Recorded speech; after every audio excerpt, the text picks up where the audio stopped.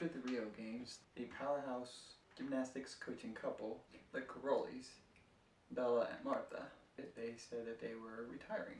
And there was talks of the USOC buying the ranch. But that's no longer going to happen. One of the reasons being a money issue.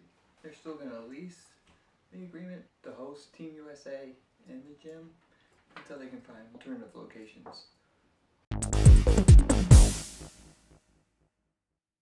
Another possible reason why, in the time between prospects of purchasing and the closing of that deal, there had been a sex abuse scandal going on. Over 100 women, including 3 elite gymnasts, have accused Larry Nassar, a former doctor, have accused Nassar of touching them inappropriately for years under the guise of treatment while working at Michigan State and the USA Gymnastics.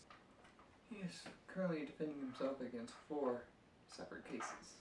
One case by a Michigan judge could lock him up with enough evidence that he sexually assaulted 7 gymnasts, both at a campus clinic and at a home basement. He has pleaded not guilty. And because of this, now a bill was passed with a 415-3 vote stating that amateur sports groups that are recognized by the USOC should report sexual abuse cases to the police. The bill also relaxes the statute of limitations for those seeking civil damages. Victims alleging they were abused will have up to 10 years. They have to establish that harm did occur. The court will presume damages of $150,000. A bill sponsored by Dianne Feinstein also was cleared the Senate panel.